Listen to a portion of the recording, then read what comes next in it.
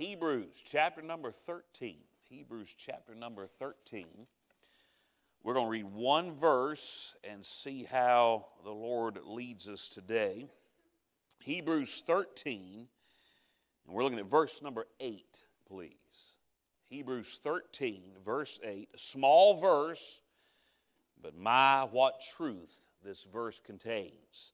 Hebrews 13, verse number 8, the Bible says, Jesus Christ, the same, yesterday and today and forever. What a truth. What a reality that Jesus Christ is the same yesterday and today and forever. Folks, we're living in a world that's doing nothing but change. We're different from one day to the next. Outside, inside, physically, emotionally, we're constantly in a process of change. But I'm glad today that there's someone that we can look to, that we can rely upon, and He's always the same. And if you trusted Him yesterday, you trust Him today, you trust Him tomorrow, He'll always be the same. You talk to me yesterday, today, and tomorrow, I may be different all 3 days. It depends on what I'm going through, what I'm dealing with. I may fluctuate, I may go up and down. But I'm glad Jesus Christ is always the same. Praise the Lord. Praise the Lord. I love the book of Hebrews. I love this wonderful book of the Bible. I have a hard time deciding what's my favorite book of the Bible. There's about 3 or 4 that I circulate as far as my favorite is concerned. Today it's Hebrews because I'm preaching out of it, but next week it might be something else. I love the book of Hebrews. In fact, of all the books in the Bible, and there's a few books that we could say this about, but Hebrews is one of those books of the Bible where the title of the book is so absolutely vitally important to understanding what's being stated in the book. This is not the book to the Gentiles.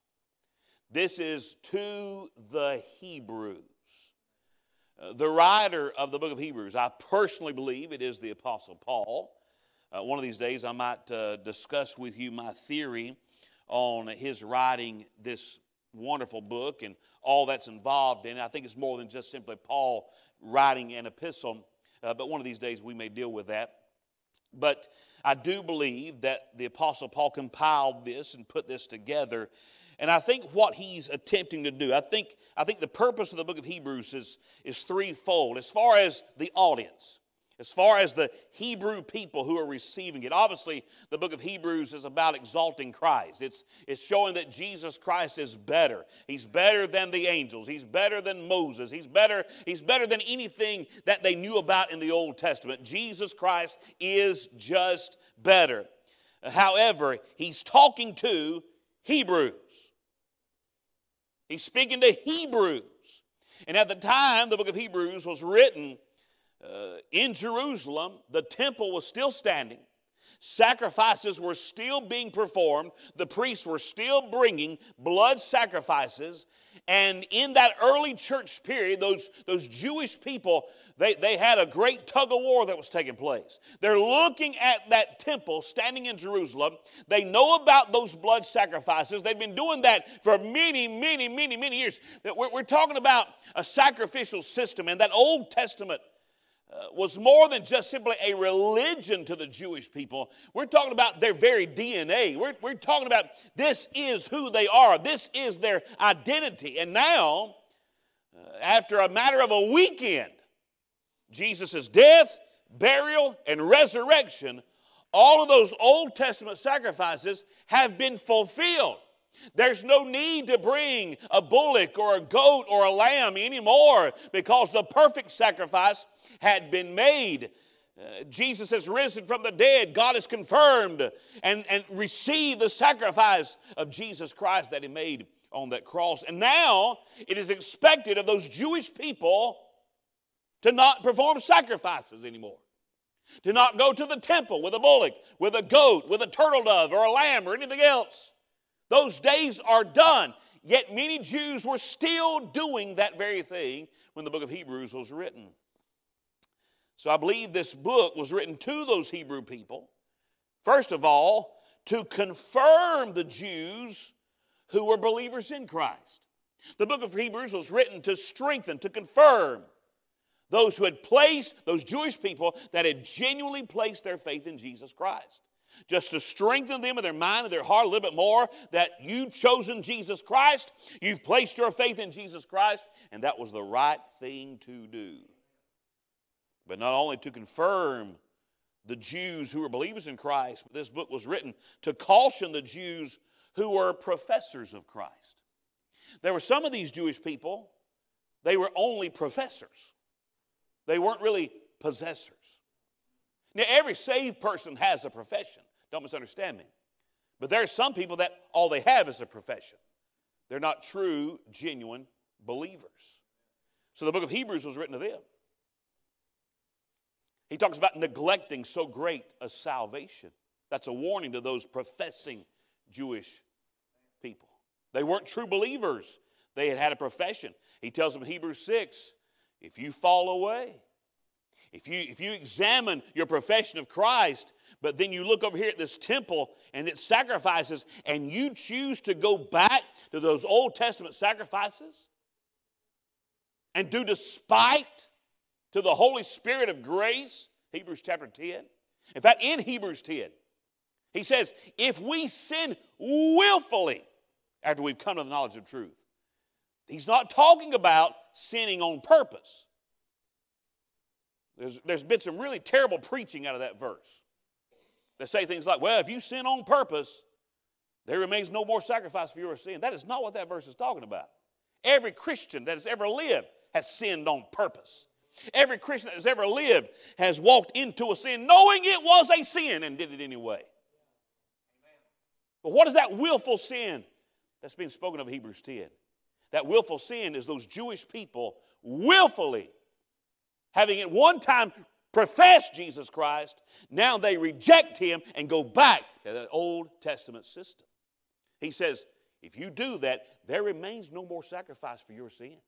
You may go back to those Old Testament sacrifices, but they'll do you no good. It's a caution to those Jews who are just professors of Christ. But this book was also written to convert the Jews who were rejectors of Christ. I believe this book was written to win them to Jesus. Look, Jesus is better than what you have. He's better than the Old Testament sacrificial system. And as the Apostle Paul, I believe, is wrapping up this wonderful book of expressing the greatness of Jesus Christ over all those Old Testament sacrifices. By the way, thank God for those Old Testament sacrifices. They were all pictures pointing to the perfect Lamb of God, the perfect sacrifice of Jesus Christ. We praise the Lord for those sacrifices, but those sacrifices could never save your soul from sin in hell. Only Jesus could do so. But as he's wrapping this up and he's giving them some truths here in chapter 13, he says, Jesus Christ, the same, yesterday, today, and forever. The Jesus Christ that you are trusting, or the Jesus Christ that you have professed, or the Jesus Christ that you are rejecting, he's still the same. Yesterday, today, and forever. And forever. See, there was just a few years after the book of Hebrews, the temple was destroyed. Under the leadership of General Titus, the Romans invaded Israel, surrounded Jerusalem, and ultimately destroyed that temple, and all of the sacrifices with it were gone. Now, I wonder if some of those Jewish people, as they saw their temple crash to the ground, if you will, not one stone was left unturned. I wonder if any of those Jewish people recalled the words of Hebrews 13. Jesus the same. Jesus Christ the same. The temple's not the same, it's gone. The sacrificial system's not the same, it's gone. But when the temple came crashing down and the sacrifices were ended, guess who was still here? Jesus Christ, the same yesterday, today, and forever. And I want to preach on that just for a moment today, the changeless Christ. The Christ that never changes, the changeless Christ. Notice real quickly in this verse. Notice the name of Christ expressed in this verse. He says, Jesus Christ, the same yesterday and forever. That name, Jesus, it means Jehovah, just in case you're not aware. It means Jehovah is salvation, or Jehovah is Savior. And I'm saying that right. Jehovah is salvation, or Jehovah is salvation or Savior. I'm saying that right. My wife and I, just a few days ago, we were over in Baton Rouge, walking up a sidewalk. Don't recommend that, but we did it anyway. Going up a sidewalk, and these two young men, a young black man and a young white man, came up to us with some literature. I love it when they come to me. Makes it a lot easier. And they came to us with some literature, and they're with the Worldwide Missionary Church of God. I think that's what they're called. And they believe in God the Father, but they also believe in God the Mother. They believe in that as well. And they expressed that very quickly. In fact, they talked more about her than they did God the Father. I thought that was interesting. And one of the young men said, you know, there's also this thing called God the Mother. And I looked at him and I said, you know, there's not a verse in the Bible that says that. I didn't know if they knew that, so I said that. Do you know there's not a verse in the Bible that says that? Not a verse. And they went to Genesis 1:26 where it says, let us make man in our image. They thought that was God the Father and God the Mother talking. I said, my friend, who was talking in that verse was God the Father, God the Son, and God the Holy Ghost. And he gave some other verses, and it was all silly nonsense. But they believed it. They believed it. And the young black guy, he said, do you believe what the Jehovah's Witnesses say? And he said, and he asked me, he said, are you a Jehovah's Witness? I said, yes, I am. I am a Jehovah's Witness. Because I know who Jehovah is, and I witness on his behalf. I can testify that Jesus is Jehovah, and Jesus is Savior. Amen. He's Savior. Now, I'm not a JW in the normal sense, but I am a witness of Jehovah because Jesus is salvation. Now, you say, well, I just don't know if I believe that Jehovah and Jesus are one of the same. You don't have time to write this down. If you're taking notes, don't try to write this down. But Isaiah 44:24 calls Jehovah Creator. John 1, Colossians 1 call Jesus Creator. In Isaiah 8:13 and 14, Jehovah is called a stone of stumbling. In 1 Peter 2:6-8, Jesus is called a stone of stumbling. In Psalm 23:1, the Lord is my shepherd. That word Lord, that's Jehovah. Jesus is the shepherd in John 10:11. In Exodus 15:26, Jehovah is called the healer. In Matthew 4:23, Jesus is the healer. In Psalm 139, 1 and 2, and Job 42, 1 and 2, Jehovah knows our thoughts. In Luke 5, verses 22, and Luke 6:8, Jesus knows our thoughts. In Psalm 50, verse 1 and verse 6, Jehovah is judge. And in John 5:22, Romans 2:16, 2 Timothy 4:1, Jesus is the judge. In Isaiah 43:11 and Joel 2:32, Jehovah is Savior. Well, Romans 10:13, Acts 16:13, or 16:31, and many other verses, Jesus is Savior. The Bible says in Psalm 32, 1 and 2, that Jehovah forgives us of our sins. In Matthew 9:2, Jesus forgives of sins. Think about this one. In Zechariah 12:1, you take Zechariah 12:1 plus verse number 10, in that same passage, Zechariah 12, Jehovah was pierced. In John 19:34 and 37, as a fulfillment of Zechariah 12, Jesus also was pierced. In Exodus 34:14, Jehovah was worshiped. And in John 20:28, Matthew 2:2, Hebrews 1:6, and many other places, Jesus is worshiped as well. You say, what are you saying, preacher? Jehovah is Jesus. Jesus is Jehovah. Jesus is God. Jesus is Savior. Those same two young men we were talking to the other day, I asked them, I said, tell me how to get to heaven. Tell me how to get to heaven. They went through this rigmarole, all these different ideas and thoughts. And one of the last things I was able to say to them, because that the young black man, he wanted to talk. He would stand there and talk. The white guy, he got a place where he was staring off into space. He didn't want to talk anymore.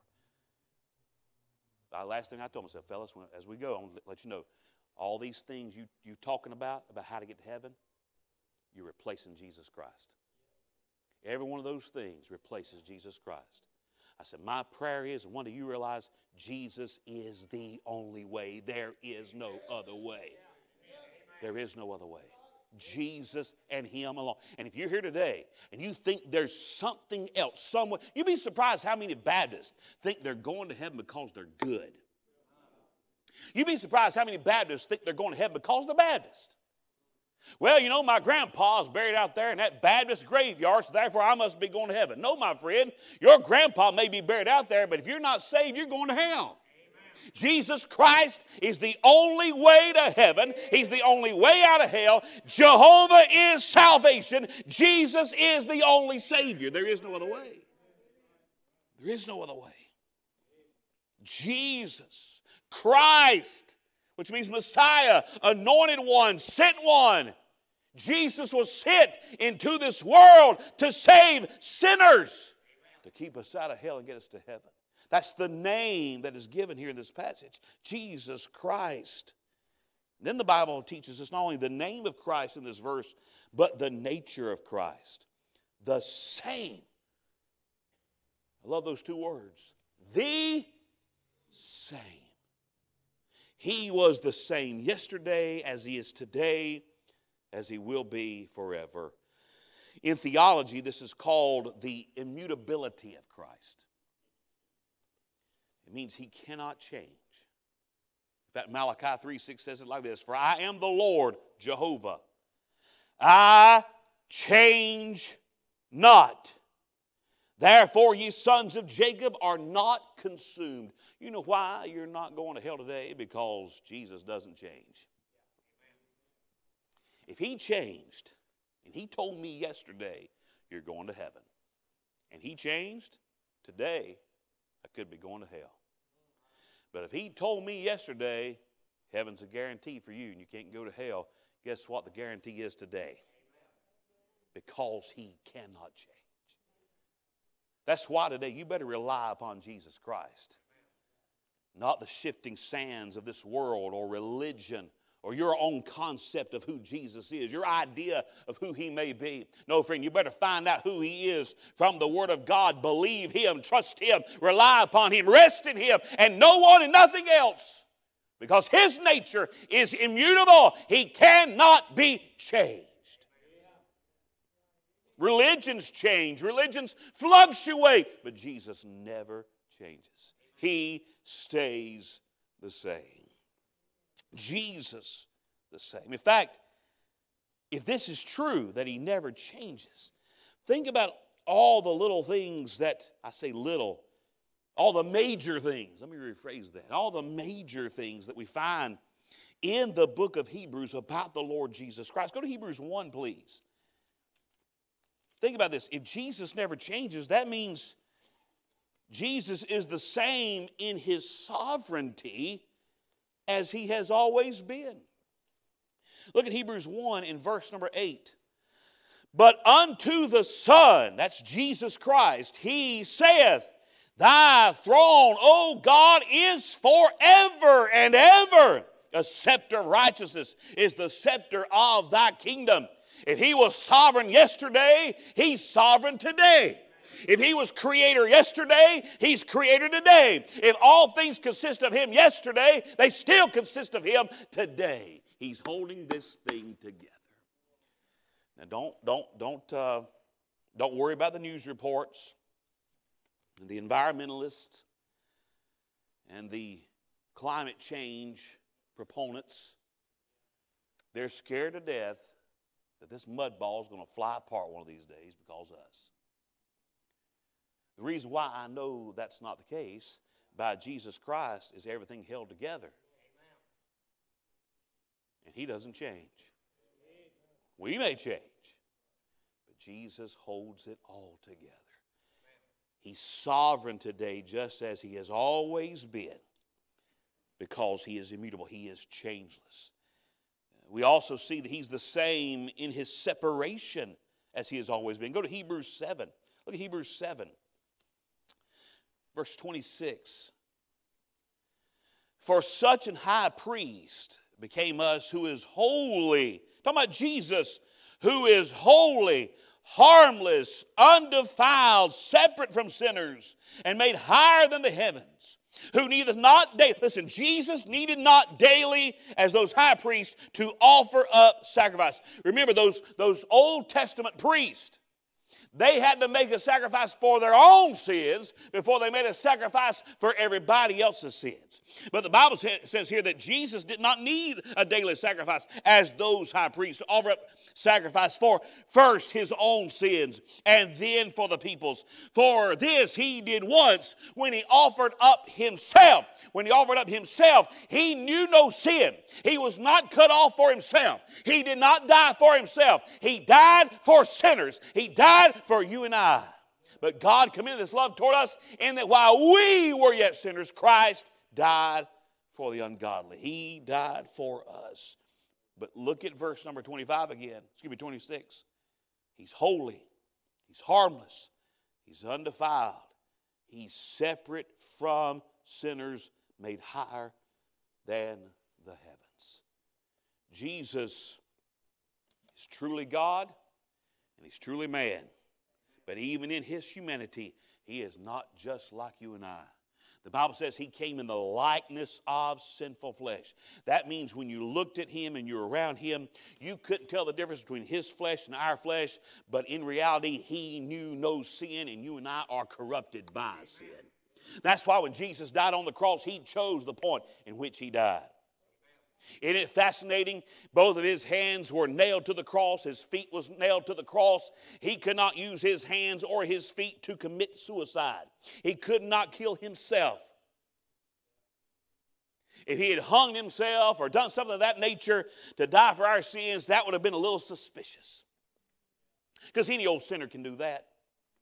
But with His His hands and His feet nailed to the cross, He chose the point at which He would leave His body and take His last breath. He chose. You say, how did He have the power to choose? Because He knew no sin. And death had no control. Death could not get a hold of Jesus until Jesus let death get a hold of Him.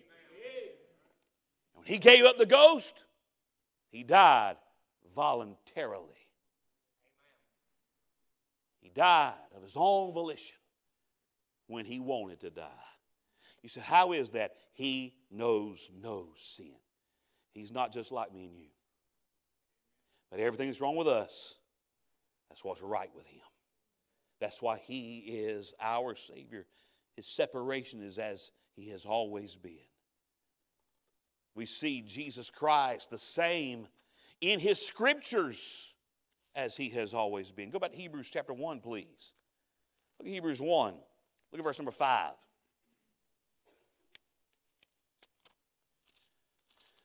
Hebrews 1, verse 5. The Bible says, for unto which of the angels said He at any time, Thou art my Son, this day have I begotten thee. That is a quotation of Psalm 2, verse 7. Then he finishes the verse, and again I will be to him a father, and he will be to me a son. That is 2 Samuel 7:14. That is the word of the living God. Go to chapter 5. Go to chapter 5 of Hebrews and look at verse number 5. So also Christ glorified not Himself to be made an high priest, but He that said unto Him, Thou art my Son, today have I begotten thee. That's Psalm 2:7 again. Verse 6, as He saith also in another place, Thou art a priest, talking about Jesus, Thou art a priest forever after the order of Melchizedek. That's Psalm 110, verse number 4. Now go to Hebrews chapter 10. Go to Hebrews 10. Look at verse number 5. Hebrews 10, verse 5. Wherefore, when He cometh into the world, He saith, Sacrifice and offering thou wouldest not, but a body hast thou prepared me. In burnt offerings and sacrifices for sin thou hast had no pleasure.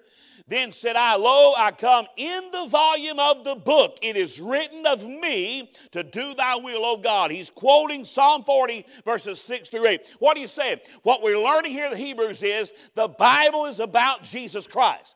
That Old Testament was about Jesus Christ. When you read the Old Testament, don't look for you, don't look for this, look for Jesus Christ. It's all about Him. It's all about Him. It's all about Him. In fact, John 5:39, Jesus said, Search the Scriptures, for in them you think you have eternal life, and they are they which testify of me. I love Luke 24, verse 27. In that passage, Jesus is walking on the road to Emmaus with those two disciples. And they're distraught. They're discouraged. They think all hope is gone. 3 days ago, Jesus died on the cross. They thought He was the hope of Israel, not realizing they're talking to the resurrected Christ.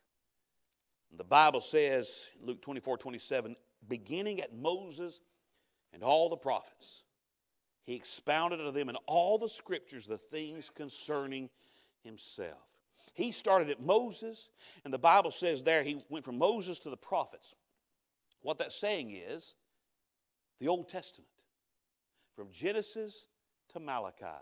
He walked them through the Old Testament, telling them about Himself. Amen. You know why? Because from Genesis to Malachi, it's about Him. It's about Jesus Christ. Jesus is the same in His sovereignty, in His separation, in His Scriptures, in His strength. He is the same in His strength as He has always been. Look at Hebrews chapter 12, please. Hebrews 12. Look at verse number 1. Hebrews 12, verse 1. Wherefore, seeing we also are compassed about with so great a cloud of witnesses. You say, what's that great cloud of witnesses? It's all of those saints of God He just mentioned in chapter 11. He just started with Abel and went all the way down to the other saints of God in the Old Testament and showing how they testified of faith in God and how faith always works. Faith pleases God. Faith is the best way. And we have this cloud of witnesses found in Hebrews 11. Testifying of faith in God. Wherefore, seeing we also are compassed about with so great a cloud of witnesses, let us lay aside every weight and the sin which does so easily beset us, and let us run with patience the race that is set before us, looking unto who? Jesus, the author and finisher of our faith, who for the joy that was set before Him endured the cross, despising the shame, and is set down at the right hand of the throne of God.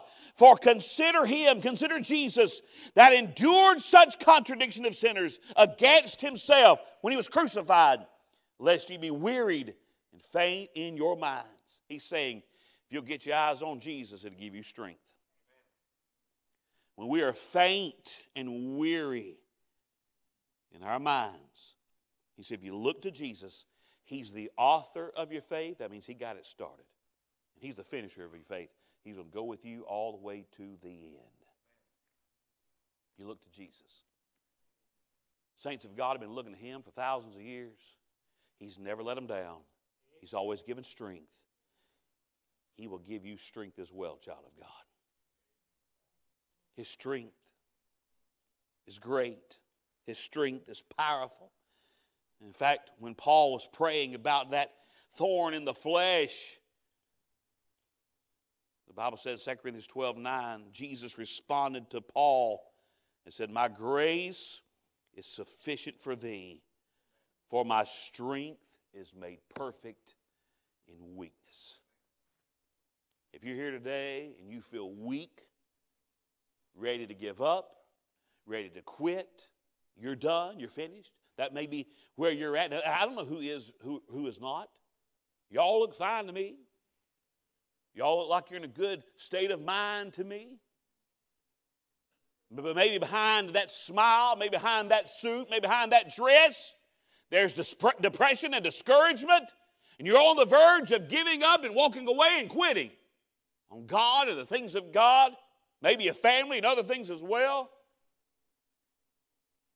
I guarantee, I promise you today, you're looking to the wrong place, to the wrong person, because when you look to Jesus, He got your faith started. He'll finish it. And that same power that brought Jesus through the crucifixion, His burial, and His resurrection is the same power that can help you today where you're at. And He's the same. He had that power yesterday. He has it today. And tomorrow, He'll still have it. He is the same in His strength. He's the same in His supply. Look at chapter 13. Go back to chapter 13 again. Look at verse number 5. Let your conversation, that's your lifestyle, be without covetousness. And be content with such things as you have. For He has said, I will never leave thee, nor forsake thee. In other words, why do we have an insatiable desire for more when Jesus is better than anything we'll obtain? Why do we live in covetousness? I need to have this, I need to have that, I need to have that. When Jesus is better than whatever you may get. You may get a bigger house. You may get a nicer car. You may have more of a full bank account. You may get to go to all the vacations you want to go on. You may get to retire at an early age and live the last years of your life in pleasure and fun. And Jesus is still better. Whatever you're pursuing that's not Jesus, Jesus is better. He's better. That's why He says, be content with what you've got, because you've got the best thing. I will never leave thee nor forsake thee. See, how many people have retired?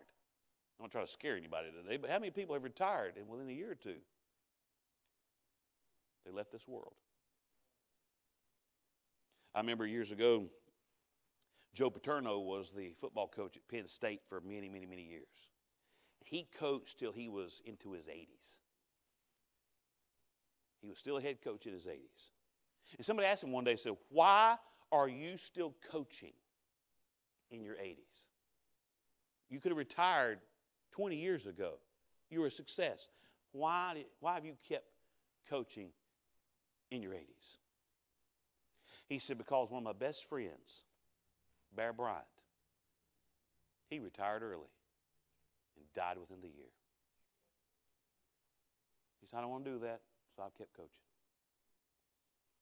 In other words, whatever you may obtain in this life, whether it's finances, family, a home, cars, money, vacations, entertainment, joy, the joy that this world offers, whatever you obtain, you can lose it. You can lose it. It could all come crumbling down today. But if you've got Jesus, He will never leave thee nor forsake thee. If you lost everything that this world could possibly offer, you'll still have Jesus if you have Jesus. He's the same yesterday, today, and forever. His supply will always be there. Real quick, just two more and I'll be done. Jesus is the same in His succoring as He has always been. Go to Hebrews 2, please. Hebrews 2. Look at verse number 18. Maybe this will help somebody today. Look at verse 18. Last verse of Hebrews 2. For in that He Himself, Jesus Himself, hath suffered being tempted, He is able to succor them that are tempted. That word succor literally means to run to. It means to run to support. It means to run quickly to someone so that you can strengthen them and support them in the middle of a difficulty, assist them in a time of suffering. It means to quickly get to them and begin to strengthen them in their suffering. The Bible says Jesus knows how to help you, succor you, to aid you, to relieve you in your suffering because He knows what you're going through. In fact, in Hebrews chapter 4, the Bible says, in verse number 14, seeing then we have a great high priest that is passed into the heavens, Jesus the Son of God, let us hold fast our profession, for we have not an high priest which cannot be touched with the feeling of our infirmities, who was in all points tempted like as we are, yet without sin. Jesus knows what you are going through. I may not.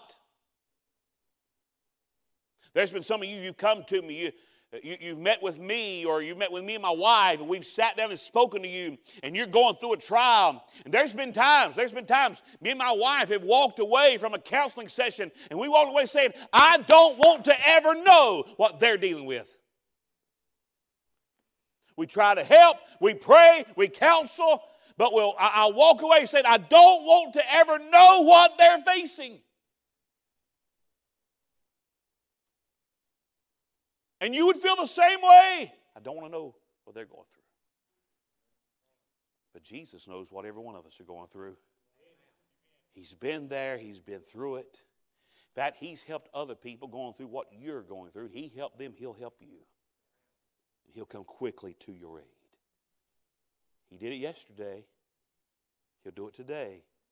He'll do it again tomorrow. I'll give you one more, and I promise you I'm done.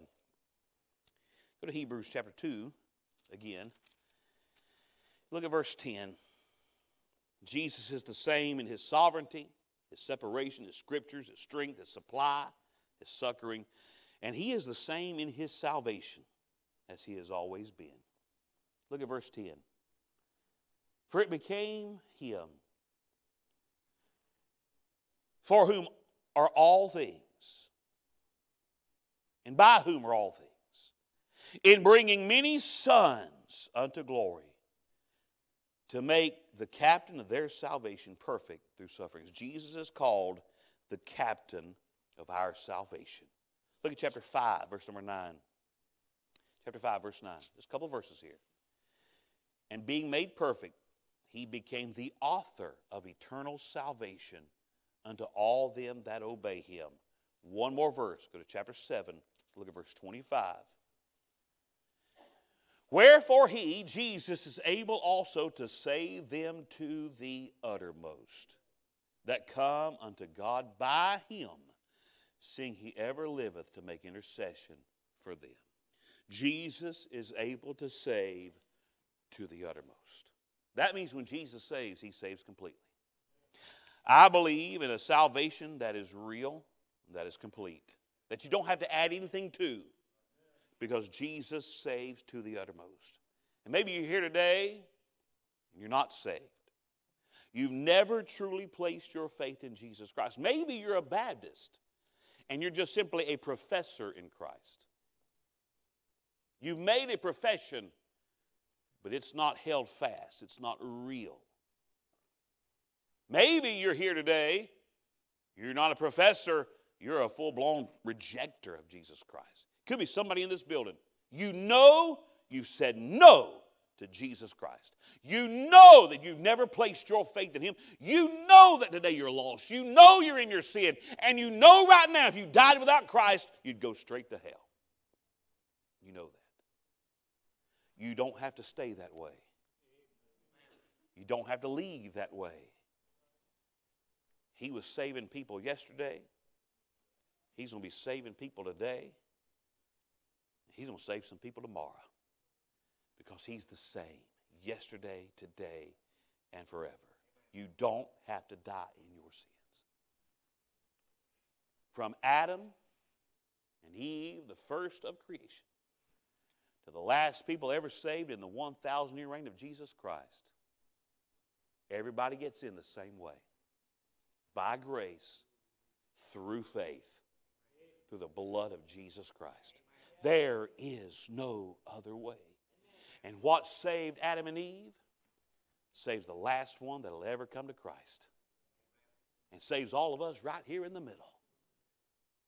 The same, yesterday, today, and forever, is Jesus Christ. And His salvation will not change. Nobody yesterday got in by works. Nobody yesterday got in by any other way than Him. And you won't today.